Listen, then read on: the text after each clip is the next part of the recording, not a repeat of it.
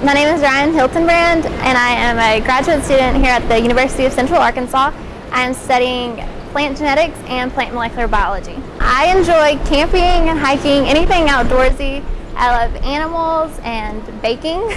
My 10th grade physical science teacher, his name was Mr. Helms, and I never really had an interest in science at all, and he really just made it fun, and he made it apply, and I just really found it really interesting, and from there it's been like biology, biology, biology. So 5 years, I hopefully will have my PhD, and I want to go into academia and research. I want to stick with plants, which I'm working with now.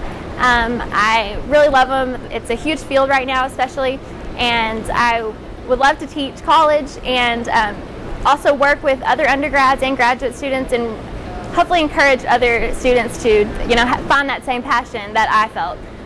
I participated in undergraduate research at the University of Central Arkansas, and we studied blackberry and raspberry plants, and we got to present our research at the student symposium, and so I got to present for the entire student body my research, and it was like the ultimate culmination of all our hard work over the year. So that was really exciting, and just made you feel good. My biggest suggestion would be just follow your dreams, and as corny as that sounds, if you want something, go for it, because you're the only person who make things happen. My name is Ryan Hiltenbrand, and I'm a student researcher with the Arkansas Center for Plant Power Production.